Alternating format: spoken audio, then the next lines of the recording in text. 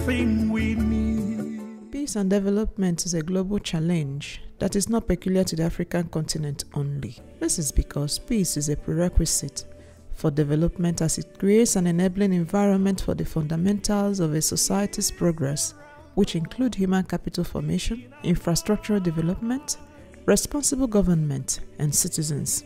In the absence of peace, education and health structures break down, poverty and insecurity thrive, systems that provide infrastructure disintegrate, and legal system is crippled. On the contrary, peace frees up resources, both financial and human, that would otherwise be diverted to controlling or creating violence. Things like peace and justice are critical for foundations for our well-being and for our ability to develop as people and as communities.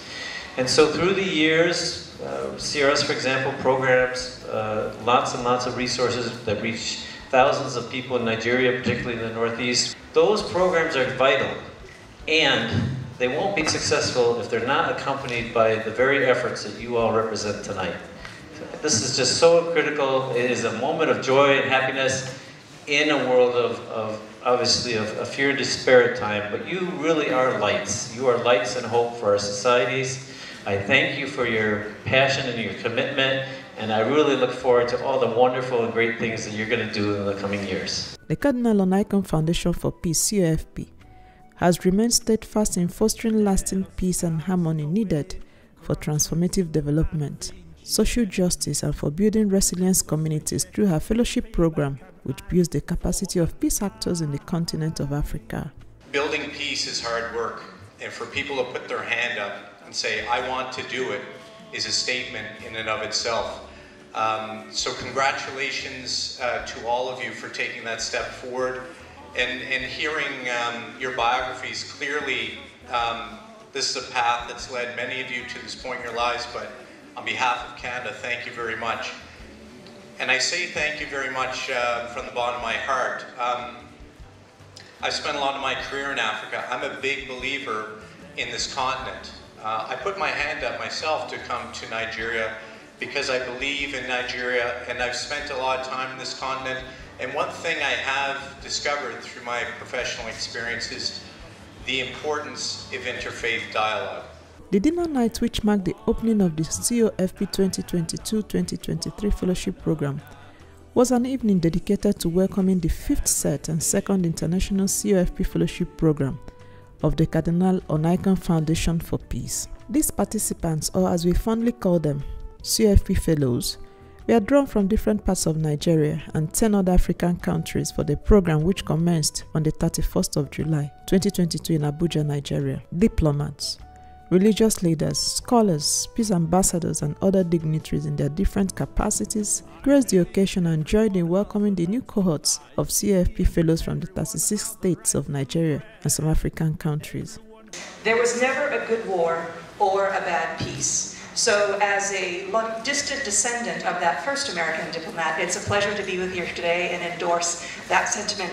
Dialogue between people of different faiths, genders, socioeconomic status, geographic locations, and generations goes a long way to creating the necessary understanding to begin peace-building efforts.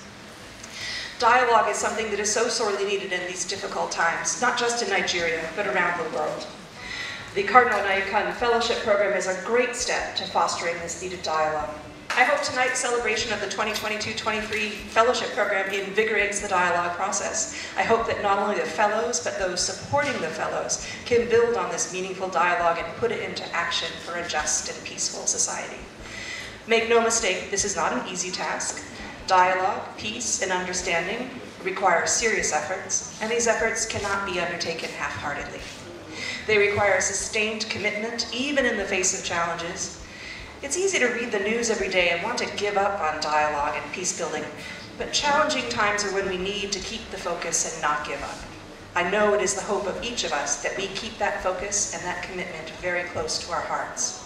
Out of about 500 fellowship applications that was received from all over Nigeria and Africa, these lucky 62 candidates were shortlisted for the 2022-2023 COFP Fellowship Program. They will be trained and equipped in the field of dialogue, mediation and reconciliation during the one-year fellowship program. the president and founder of COFP and the Cardinal Archbishop Emeritus of Abuja Archdiocese. His Eminence, John Cardinal Onaikon CON, in his opening speech reminded the participants that we need a high dose of optimism and conviction to continue to work for interreligious harmony and cooperation in our nation and continent today. This is what our foundation has decided to continue doing, no matter what the odds may be. As we see heavy clouds of impending tempest looming over our beloved continent, we cannot just sit back complaining or merely waiting for the worst to happen. At COP Foundation, we are thinking aloud, speaking out clearly, discussing and dialoguing to seek a way out of our impasse. This is the essence of the COP Fellowship Program. It seeks to embrace a new peace-building approach that focuses on bottom-up strategy, which is urgently needed. In her welcome remarks, the Executive Director, Reverend Sister Agatha Chikelwe, DMMM, stated that we are proud to say that our fellowship program is one of the channels that we have explored over the years to drive the change for positive peace. The goal of COFP Fellowship Program is to build on our common humanity together, empowering leaders and actors to find their potential, harness the healing energy, and become more proficient agents of peace everywhere they go. In our utmost mission, it is our utmost mission to continuously use this platform in harnessing our rich diversities for peace through insightful interactions among the facilitators and fellows. Fellows will be able to acquire new skills, improve their capacity, and get hands-on experiences on how best to build culture of peace in their communities. The fellowship program will also offer them the opportunity of viewing human relationship and interaction differently by finding the best in others, even in their adversaries.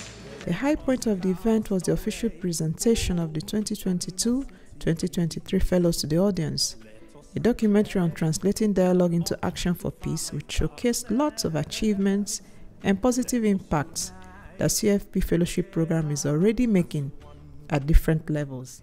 Saadatu Hashim is a Muslim and an indigene of Kano State. She is the Executive Director, Concerned Mothers Association, Kano, and also worked at the Kano State Polytechnic. She holds a master's degree in industrial design from the Ahmadu Bello University, Zaria. Saadatu was challenged by the interreligious misunderstanding and conflict among her people who are not well informed about their faith. Hence, she hoped to learn more on interreligious peace building in order to bring peace to her community through her peace initiative. Layode Emmanuel Adetola is an Anglican from Oyo State. He is a lecturer at the University of Ibadan and holds MA in philosophy from the same school. Emmanuel hopes to utilize the knowledge that he will acquire from the fellowship program positively towards his peace building and intercultural discourses within the University of Ibadan campus and its environs. Michael Dumka is a sister of the Medical Missionaries of Mary and the administrator of the congregation's primary healthcare and maternity at Lugbe, Abuja. She has an MSc in Strategic Management from the University of Derby, United Kingdom.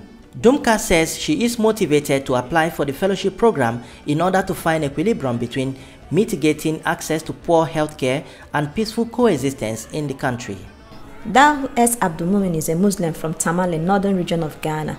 He is the current traditional leader and chief of Zongo Tamale, as well as the spiritual leader and chief imam of the Al-Habaite community, northern region Ghana. Dahu holds a master's degree in Islamic science from the Imam Hussein University, Karachi, Pakistan.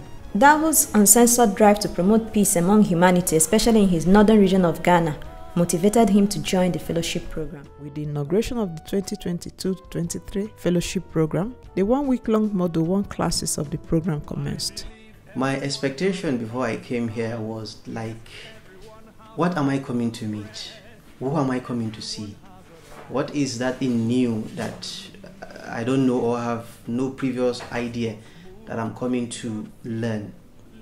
However, the things I met here beat my imagination, and because I was even thinking that whatever I'm going to meet are some things I already have an idea about. But With the quality of resource persons I met here, I just felt I didn't know anything. I was even asking myself, where did they get this kind of people from? I can't really explain them because the interaction so far has been quite revealing, quite enlightening and educative. I met a lot of people within and outside the country, and it has opened my mind to a lot of things that I didn't know before. I was expecting to learn more and understand more about different religions and different cultures, different cultural behaviors towards religion and their understanding of different religions towards other Christian beliefs. My expectation has been met. I can even say more than, because I actually had no ideas when it comes to other religions, but now I can speak a great understanding of various religions in Africa. I've met people from African countries other than Nigeria. It's been a wonderful time. I've learned a lot from the facilitators on interreligious dialogue. I had a different perspective, but I think having listened to Mrs. Justina, an elder, an eloquent speaker, that I have an enriched perspective on interreligious dialogue. Listening to somebody like Imam Ashafa and Imam Sani Muhammad also opened my eyes to a different perspective about Islam and Muslims, their beliefs, their practices, and the Quran itself, the Holy Quran. And then our own Sister Gisla and Father Onamba, they have done awesome job on packaging, explaining, and also opening everybody's eyes to the Christian practices and beliefs and all of that. So in all, I think my expectations have been met. My knowledge has been widened. I've been able to go through a lot of transformational series of lectures whereby we've been taught on how we can cohabitate peacefully with people of diverse religion, cultural background, and ethnicity. At the end of this Module 1 exercise, I really appreciate the program, and I appreciate the more all the ethnic group and various religious sects we have in Nigeria. We've been taught how to handle critical situations, how crises can be resolved through dialogue and mediation.